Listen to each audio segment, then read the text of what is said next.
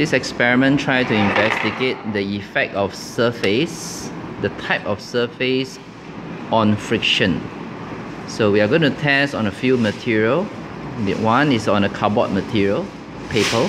Two, plastic. There's a layer of transparent plastic here. Three, sandpaper. And four, leather.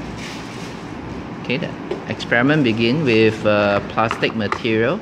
So at the other end of a string, there's a pen.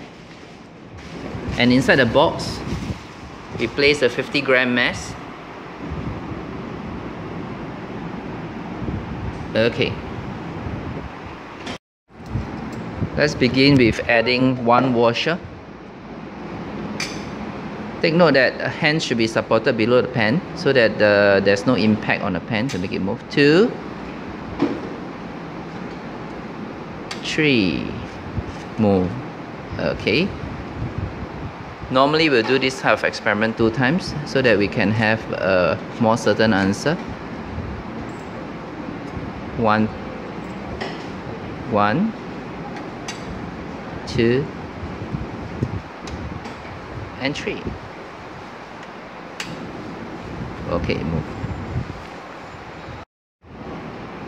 Now we change the surface to sandpaper. The weight 50 gram remains the same. Let the weighing begin. 1, 2, 3, 4, 5, 6, 7, 8, 9, 10. Okay, it has already moved, so the number is 10.